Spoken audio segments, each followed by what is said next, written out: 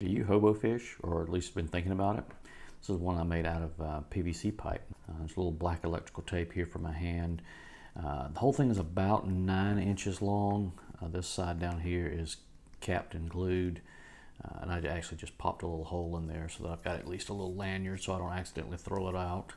Got cordage. I just have it with a little Velcro keeper in here. So this is my fishing line up here. This cap is actually, it screws off, and I have my little fishing systems down in there, and hooks and bobbers and weights and all that stuff plugged down in there.